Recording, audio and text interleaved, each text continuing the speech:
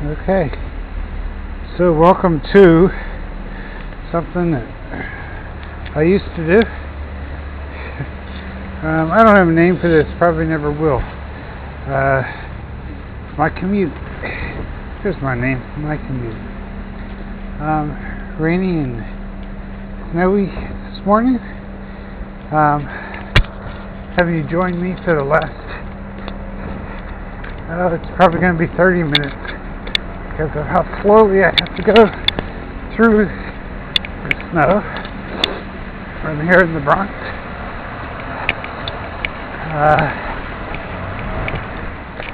From here it's usually about 25 minutes, but maybe a little bit longer. Because see, I can't run down this hill like that. They're all something tall. I gotta go kind of slowly.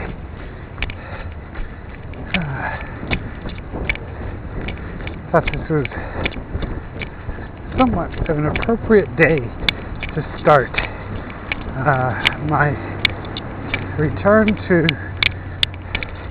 talking while I run. Got this little knee cam attached to my shirt here. And at least you can hear me. I don't know what it's going to look like.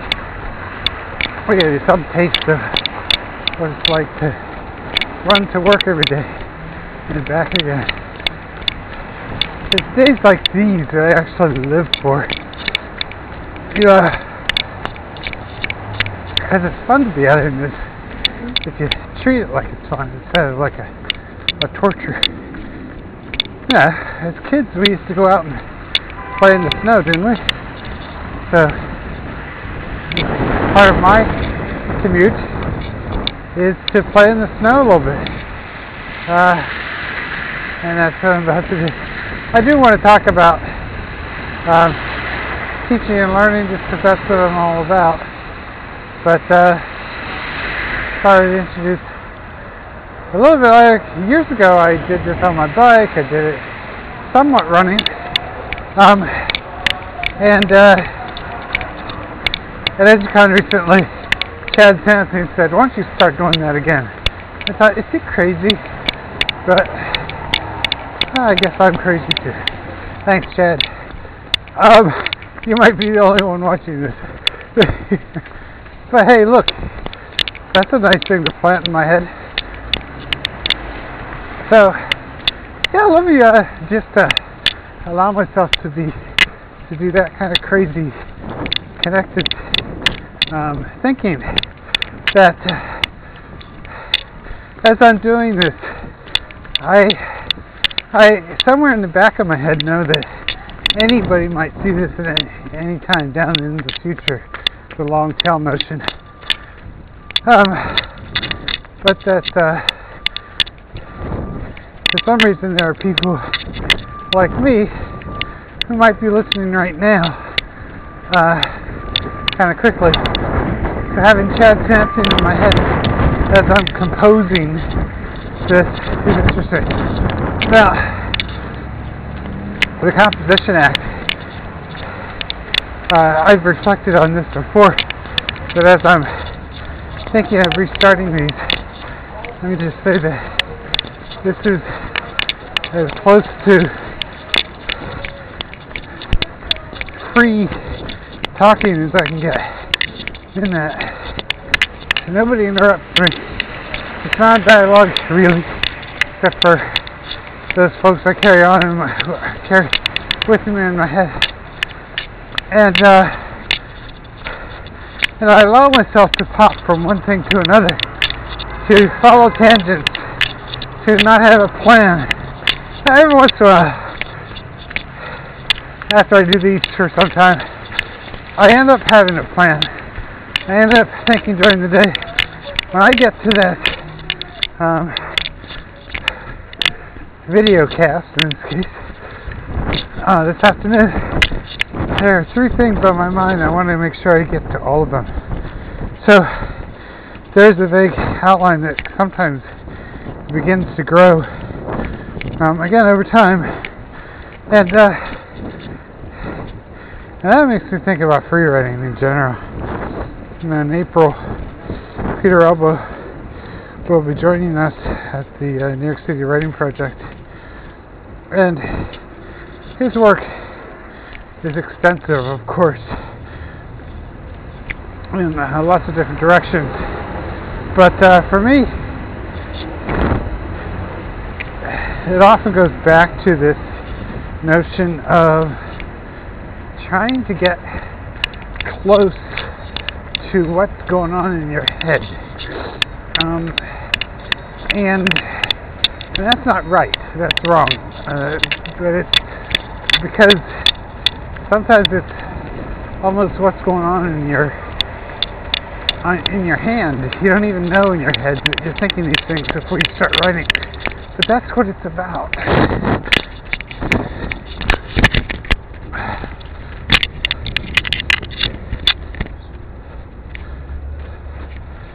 So, free writing. But you know what? It's a practice over time that we're looking for. So that you begin to talk to yourself. So there's our connection to Monica Hardy's notion of detox. Detox isn't an assignment that you do. It's a habit that you form over time. And that, you know what? I think it's becoming your own best audience in some way. Right? So, talking to yourself begins to make sense.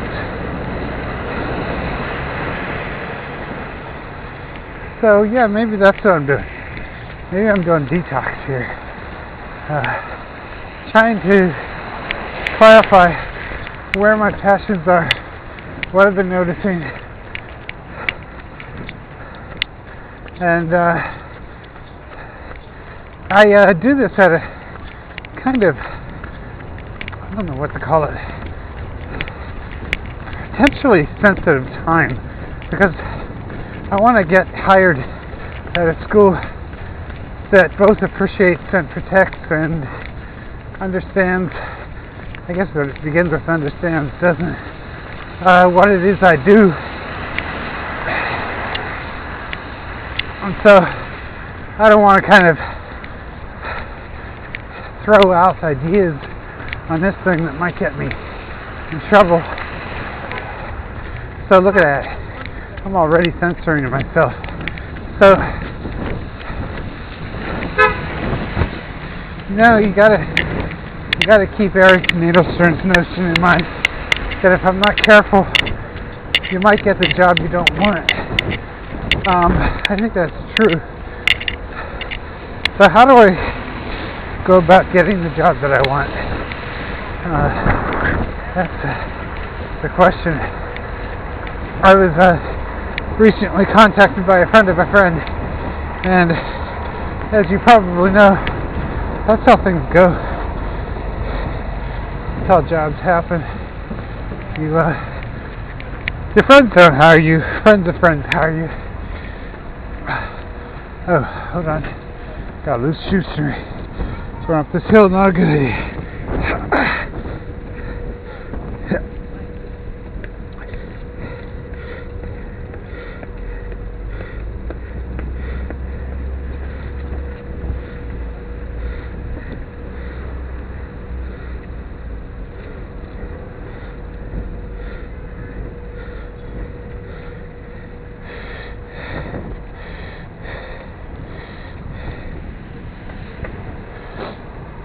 Okay,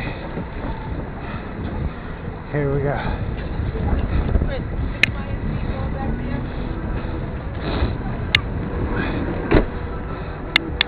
So what have I been noticing? Monica talks about having young people and she herself reflect on what you're noticing, what dreams you try to make come true, what connections you're making. Just referred to connections there, didn't I? And then what you're doing is awesome. I actually like those 4 categories quite a lot. They can be kind of more naturally structure the way you're thinking, give you inspiration more than limit your thinking. So yeah, what have I been noticing? Here's one thing I've noticed.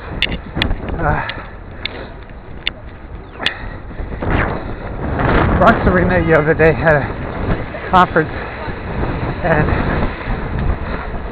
there was a substitute teacher and a teacher who's been at Bronx Arena for a couple of years, talking about the youth, the young generation, and their use of computers. So part of what I've been noticing is blended schools. My contribution to that conversation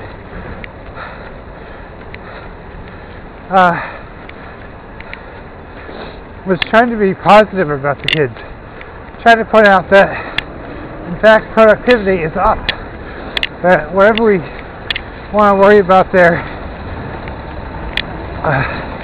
multitasking and inability to spend a deep long time on any particular subject or thought, maybe it's just a different way of thinking and we're not so used to it. So I just want to thank you, Kathy Davidson, for that.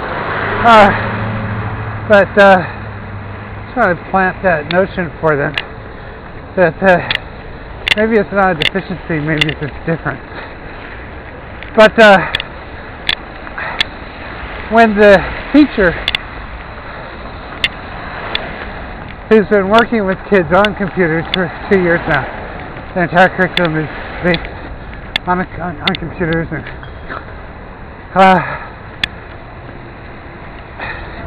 gave the example, it kind of shut me up, made me just kind of want to listen more. And she said that students do math 1, 2, and 3 in school. They do it quickly, they get the grade, they get the credit, but they don't really do the learning because they use multiple choice guess, and they copy, and they do whatever they can do to get the grade. And there is a real emphasis in these blended schools, especially in the transfer ones, it seems to me, for getting the grade, getting it done. It's almost as if, I'm sure nobody would say this, but it certainly feels that way.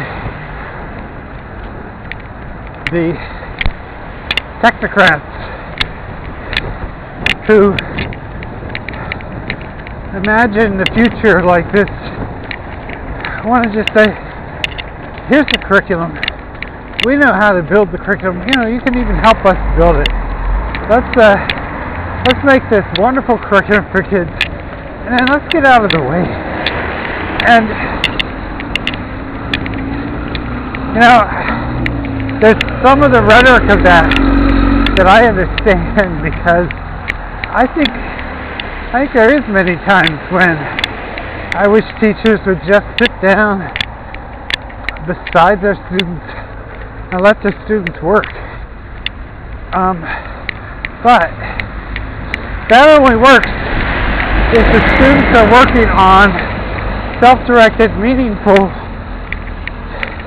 challenging material. And that's quite a list of adjectives, I know that, but